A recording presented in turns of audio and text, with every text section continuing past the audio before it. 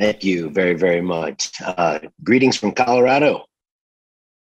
I mean, I can see you. I don't know. Oh, I can see you waving back. Awesome. So I know you can hear me well. It's a delight to be with you.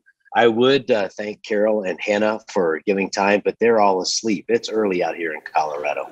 And I got up, plenty early to want to be here with you. I want to share my screen. I'm assuming that that's going to work out okay here. Can you see this all right? Yeah. Okay. I'm going to go ahead and push this up here. So disciple making into the future is kind of what I've been asked to talk about. And as was said, there's kind of a disciple making operating system that's been developed over the last 10 years. And wait a minute, before I get all serious about disciple making, got to share one thing with you. That's my view right now. So, be jealous. But don't be jealous of the bill that I've got to put out this week, because it's a really, really, really big one. My daughter's a photographer and just loves the scenery. So if you look way down here, I don't know if you can see my arrow or not. There's a little T down here, and the wedding is actually going to be there with all those mountains in the background. So we're real excited. I am absolutely beside myself with joy. She's marrying one of the coolest guys from one of the coolest families. The Phipps family could not be happier right now. And it's a joy to be with you, because this wasn't mentioned, but my wife is a prime, and her mother's name is Heisinger. So they were part of the CRC forever and ever from up in Chicago. He was on the south side of Chicago, and she went to Calvin. So we've got Dutch, like our kids are 50% Dutch and 50% everything else. So glad to be with you this morning. Let's talk about disciple making. This is a system that came to be after 15 years of ordained ministry. As was mentioned, I have been a pastor for 25 years now, 26. And the first 15 years, I was working hard, but extraordinarily dissatisfied with the results of the maturity I saw in people. And that broke my heart, and I didn't know how to fix it. I worked harder. I worked as smart as I could. And then 2010, so just about 11 years ago, I was at Westside Family Church in Kansas City, a big church, about 5,000 people. And we had just doubled our small groups ministry. I was a small groups guy. It was about 120 groups when I got there. And with this first initiative we did a year in, we had just doubled the groups to about 240. We had just added about 1,000 people to groups. And I remember being on the way home from my first group experience, and Jesus kind of joined me in the car, and his message to me, and I don't have these super intense moments often, but this one was pretty super intense. He basically looked at me and he said, "Brian, you keep taking this multiplication symbol I give you and kind of twisting it back into an addition symbol, and you're happy about it. And he's like, there's so much more. There's so much more. If you would just take your eye off of the game that you think you're playing right now and shelve it for me and just obey me for a little while, then I'll show you every step to take." And it was my exodus in a sense out of this drudgery type of work of just working hard with brick and straw and doing the absolute best that I could, to this place where there was some real flourishing happening that I had never, ever, ever seen before. So basically, this is an invitation to tap into that journey. And what I'm getting ready to share really is just the culmination of 10 years of effort. So I hope it's meaningful and helpful to you. If we want to lead like Jesus, here's what I found out. We have to start using Jesus' question when it comes to making disciples. Now, typically our question is, what are you studying? When it comes to small groups, the number one question people want to know the answer to before joining your group is, what are you studying? And the second question, it's, do you have childcare? If you got a church of young families, that's what they want to know. And I don't know if it's the same with Sunday school systems. It's been a long time since I've been a part of that. So if you have a Sunday school system, it might be more relational, but more a relationship question or an age question or something like that. But primarily it's, what are you studying? And we need to start using Jesus' question. How will I be different? How will I be transformed? What's going to be different about my life? Peter was a fisherman who probably was doing pretty well up in Capernaum. And Jesus said, no, we're going to go and we're going to become fishers of men. How will my life be different? And I want to introduce a concept here from John 8:32. You can see the verse there. You'll know the truth, and the truth will set you free. The point there isn't the truth. The point there is freedom. He wanted his people to be free, and he realized that the truth, the truth, and the written word that we find in scriptures, truth, are the means to an end for you to be set free. And somebody type in there if it gets loud. I've got noise canceling headphones on. It seems as if they just started to run something, and if they have, I will have to go outside.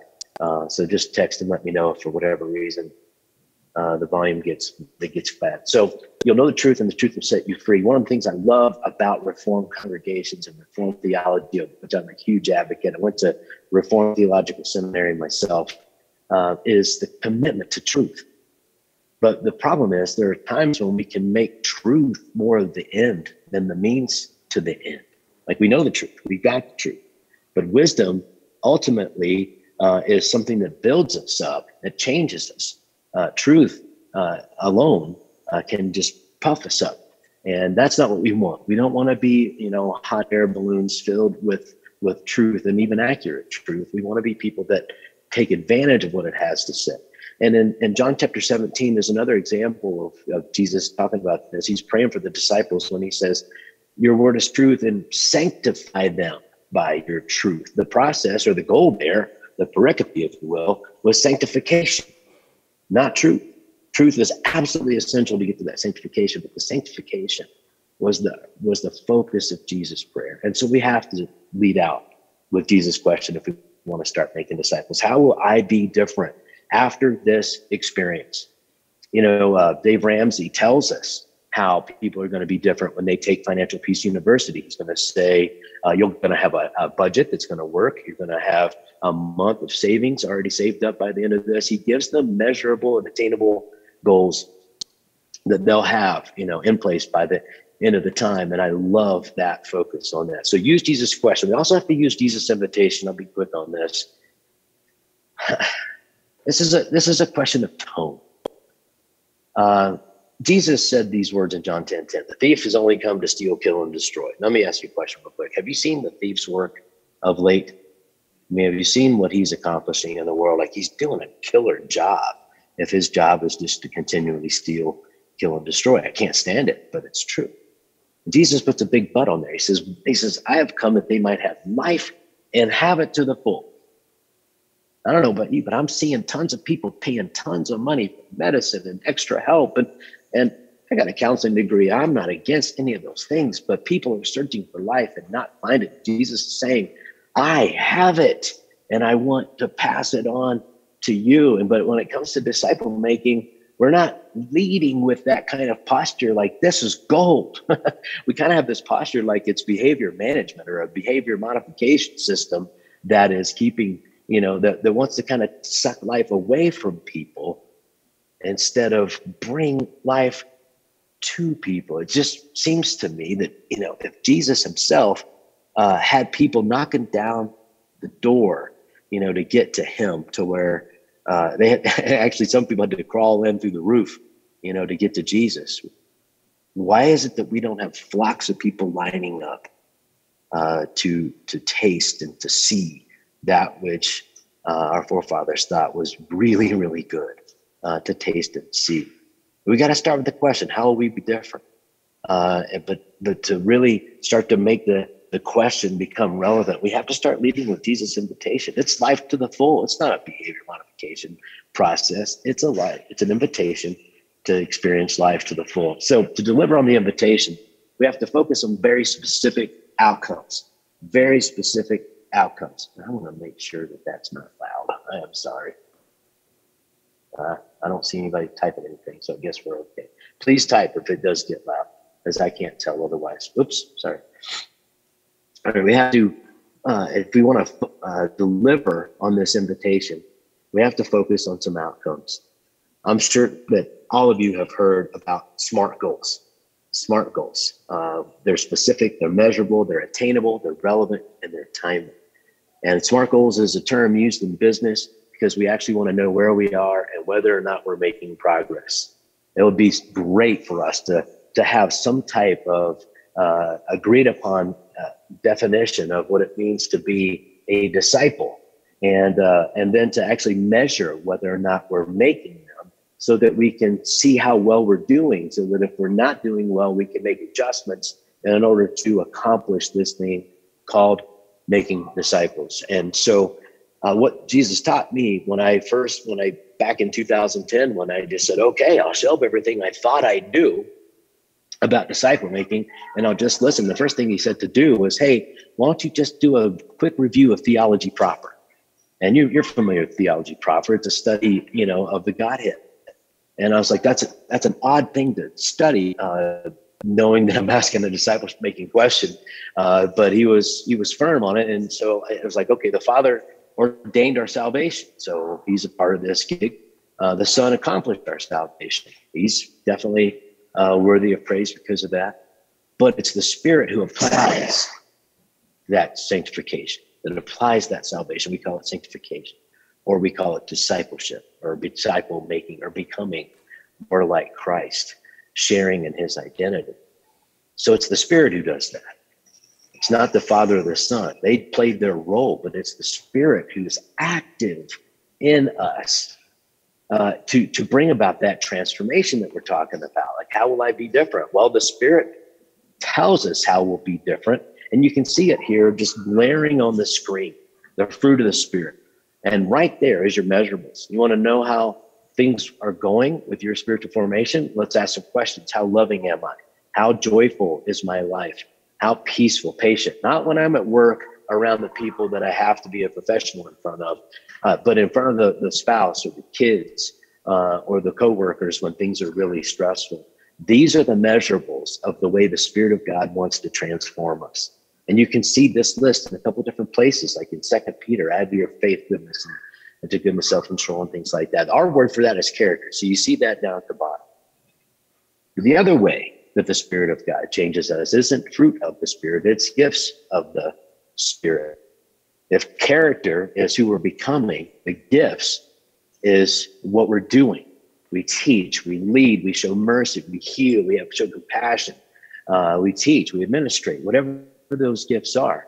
God has given all of us a gift from this great variety of gifts, use them well to serve one another. And so our definition of a disciple is seen down there at the bottom. It's a person who's growing in character and calling.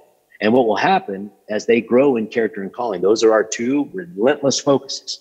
If we grow in character and calling, those actually multiply each other and have an impact on the inside of us, and then have an impact through us out into the world. And this is the key to mobilizing people. This is the key to getting them out of the bleachers, down onto the field to start playing the game with us. And man, all of us are tired of the 80-20 or the 90-10 rule, whatever it is in your church, and we're tired of it. And we started to see people see themselves as partners with us instead of people that were just sheep that were dependent upon us. And I think that's what we want more than anything else. So here, I mentioned SMART goals. These are some actual statistics of people who come in to one of our experiences. We've got a few experiences followers made, leaders made. These are all kind of high impact, high bar kind of experiences that we've created. And the average reporting of character and calling, you can see that the character is nothing but a listing of the fruit of the Spirit. And they give the answer: 6 for loving, and 5 joyful. Peace, we're going down. Patience usually grabs most people. And you can see that's a 4.8 out of 5. Now, or I'm sorry, 4.8 out of 10. Very subjective, but we want to establish a baseline. Over here on calling, you can see that the score is a 1.6 out of 10, which is abysmal. And I think it's because we haven't done the training. Perhaps we haven't even done much teaching when it comes to calling. I didn't get equipped in seminary to do this at Reformed Seminary in Orlando. It was more about the, being biblically responsible, theologically responsible. And this element was not a piece of it. And if you look at it, if your definition of a disciple is a person who's developing character and calling in order to have an impact made in them by Jesus and then through them with Jesus into the world, you can see that 7.7 out of 100 stinks. I mean, put your hand up if you think that stinks. Let me see it, because I want to know that we're all connecting here. I see one hand, 3 hands. All right. I can't see that. You're on a small picture now. I can't see real well. But I mean, here's what I believe. I believe people feel that gap. And I believe that every time they go hear another sermon or another Sunday school lesson or another small group lesson or another whatever it is, the gap between who they are and who they know they should be and could be and want to be just gets bigger. And I believe that gap actually stunts our capacity to actually really step in to do something, because if we did, we would probably be exposed for the faith that we know that we are. And I know I'm kind of speaking quickly and strongly, but this is just what I found to be true. Now, how do we start to make a difference here? How do we start to level these scores up? If we want it, we gotta define, that we're going to be going after those outcomes, character and calling. Jesus told me, character and calling. That's it. Don't do anything else. Just focus on those two things. And I was like, well, content isn't going to be enough. I don't even have content. What do we have to add? We have to integrate the spiritual habits. These things aren't a source to check our legalism box. These are the calisthenics to get into the gym of spiritual formation and do the exercises that are required to actually accomplish these outcomes. All of our experiences, like Brian said in his presentation before, get you immersed in scripture, in community, bathed in prayer, and soaked with accountability. And we're Bible reading. We have Bible reading plans and all of our stuff. But the goal isn't just to read the scripture. It's to ask, as you're going through the scripture, Jesus, what are you teaching me today from this particular passage? And what do you want me to do about it? And in our app, you actually type out those two statements. And then the people in the group, particularly the triad members in your group, we kind of subdivide our groups into triads. They actually see what you type every day, as if like it's on its own little private Jesus-centered Facebook page. That's our app. That's what it's like. And they see the I will statements that you're making every day, the I believe and I will statements, and they're supporting you. They're rallying you on. They're asking you how it went. And they're praying with you as you pray for Jesus to show the way. I'll give you one quick example of this. It was a number of years ago. The daughter that is getting married on Tuesday, she was still like 16 or so, and she's type A, and she could tell I probably am too. And we had escalated into a pretty significant fight. And it was the ugliest one that we'd ever had. We both said things we regret, both went to bed really just distraught. And I got up the next morning, I'm doing faithful to my Bible reading and journaling, and I read that passage, a gentle answer turns away wrath. And I was like, I hate me. And Jesus helped me figure that out. But, I read that passage, but I don't just read it. I read it to ask, what are you teaching me today? And that obvious what he's teaching me is that I blew it last night. And I knew that already. But the big key came when he said, when I asked, what do you want me to do about it? What do you want me to do? And his answer to me was, I want you to apologize to Hannah without reminding her of any of her complicit nature in the event. That's hard. I like fair, and that wouldn't be fair. And Jesus said, was it fair with me? No. So, okay, got it. And the second thing I want you to do is to tell her that if you ever start to escalate like that again, she can quote this verse to you. That was a very specific I will that I got, because I know that there's guys that are going to read it. I know that I've bathed that moment in prayer. I know that's what he was teaching me. I typed it out. And my daughter and I have never escalated since. More loving, more joyful. You see it? These are the spiritual calisthenics that actually accomplish character. And calling, you can see all of the habits you have to be a part of that are all woven into our stuff. You have to serve to get into one of our groups. You can't go out calling and ask about their gifts and whether that's their gifts or not if they're not serving somewhere. We have consistent peer feedback on whether or not you have the gifts that you think you have, or whether you haven't identified the real gifts that you do have. Missionary rhythms, the blessed rhythms, if you're familiar with that, begin in prayer, listen, eat, serve, and share is a great way to be a neighbor. Leadership development. I'm going to kick on. I mentioned earlier at the beginning of this that that content can't be the point. Content has to support the transformation, which is the point, but it can't become the focus. Most of our small groups and most of our Sunday schools are content focused. That's why we ask the question, what are you studying?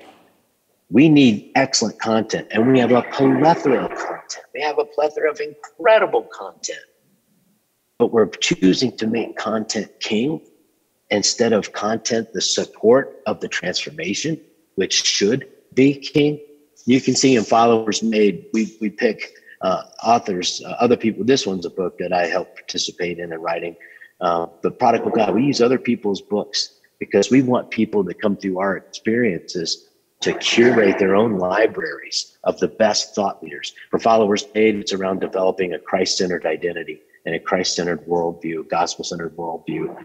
And Leaders Made, we want people to learn how to lead and to become spiritual influencers of their own right, to get in the game with us and fight.